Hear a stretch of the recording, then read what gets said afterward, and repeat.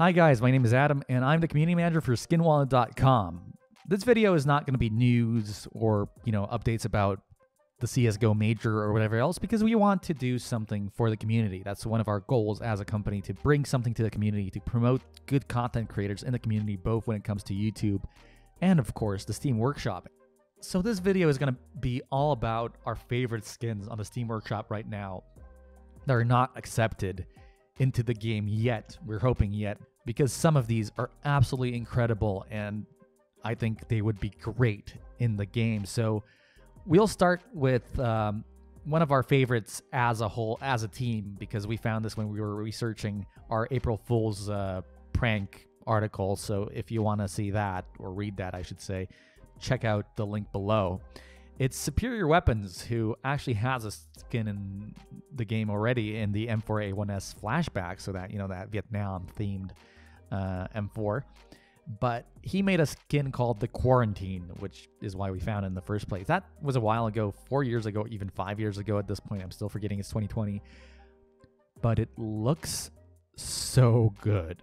If you're a fan of minimalistic designs and you feel like the Glock originally is just ugly, because it is, let's be honest, the original Glock looks like crap, then the Quarantine is just a perfect alternative for that. It doesn't look like a CSGO skin. It looks like an actual weapon, and that's awesome for people who like that kind of realistic theme on their weapons. And I think it would be great if it came into the game, because we need more Glock skins like that. Most of them are like, the top half is painted or something like that, and that's great too. But if you're looking for like a gunsmith kind of realistic, rugged feel to it, I think this is absolutely one of the best skins I've seen on the workshop, period.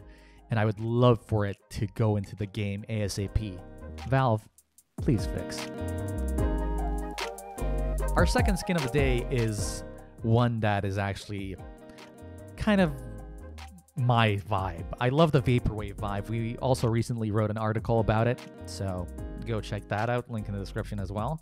We do a lot of content like that, so be sure to check out our blog, Either way, the M4A4 Minesweeper from MCK or MacK, I think it's MacK since the C is lowercase, is a beautiful, typical Vaporwave design with a guy doing a Cyclops impression. Just kidding, X-Men, don't sue me. Either way, it has that Vaporwave grid. It has the purple, blue, and pink color scheme that so many of us love, and it just looks clean. It's a very good alternative to the M4A1S Decimator, which is actually personally one of my favorite skins in the game, for people who want to use the M4A4. And I would hope to see this skin in the game. I'm sure it's going to be modified with time. This is basically a brand new skin released 2 days ago, so it's going to get better as well. And it's just so detailed and so nicely done. I think it would be a shame if it didn't go into the game. An absolute shame. So, that said, let's get in to skin number 3. Let's head to SMG land for a second. The P90 de Muertos is probably the most ingenious skin I've seen in a long while. The creator X Risen uses the handles on the P90 to create a skull design around them. And it just works so perfectly. It very much looks like the calavera that you would find during Dia de Muertos in Mexico, so the Day of the Dead, after which the skin is named. So if you like that vibe, if you want to celebrate your Mexican heritage, or if you're like me and absolutely love Grim Fandango, this skin is absolutely for you. You should vote for it, and you should hope it goes in game, because it's just so well crafted. The idea is so good, and the wear levels are also very good. Like, look at that battle scar. That battle scar looks just as good as the factory new, because it's just a different kind of vibe, and I love it. Absolutely amazing work by X Risen, and I hope that this one will be in game, because I'm definitely getting it once it is. 2 P90s back to back? What is this? A Silver 1 game? Probably, but let's just skip over that.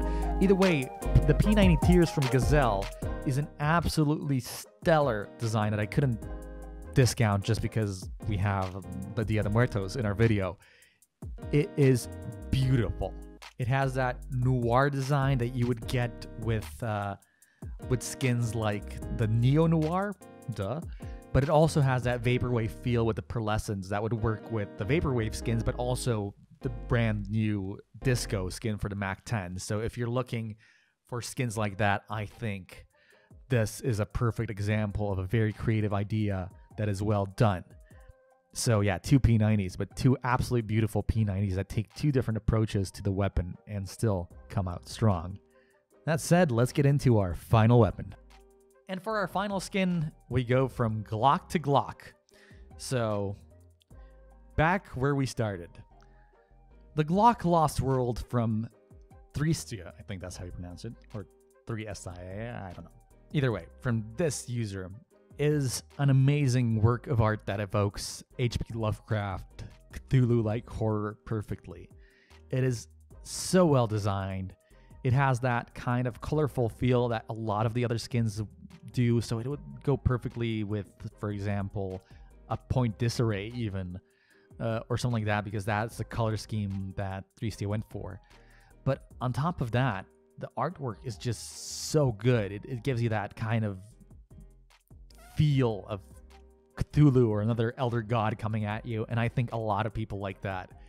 Having been released in March, this is also a pretty new one, and I think you should absolutely upvote it because it's gorgeous. If you don't like the realism of the Quarantine, you'll love the paint work on this one. It is such a good skin, and I hope it comes to the game sooner than later because it's perfect for, like, you know, orange and blue, orange and green sets. It's perfect for sci-fi sets. There are just so many sets you can put this into, and it will work very, very well. So congratulations to 3STIA for creating a very, very nice skin. There's a whole collection of Lost World items as well, so you can check those out. All of them are pistols, by the way, so you might have a pistol Lost World collection if we're lucky.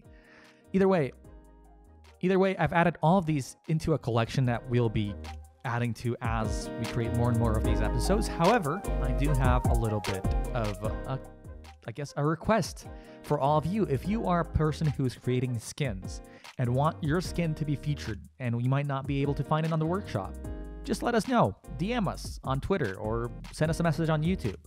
And who knows, you might be featured in the next video like this we do, because we really want creators, whether it's YouTube or the workshop, to have a platform to promote, and we hope we can bring you that. So if you like what you're seeing and if you want to be a part of the next video, please let us know, and we'll add you to the video and to the collection if we think you have a great skin. Either way, thank you very much for watching. For daily dank memes and sometimes skins, please follow our socials. Links are in the description. And if you want to sell your skins in CSGO, if you're just bored of waiting for these amazing skins to come in and you want to buy something cool in the real world for your skins, you can head to skillingwallet.com right now to cash out your skins nearly instantly. Thank you very much for watching and have a great day. Cheers.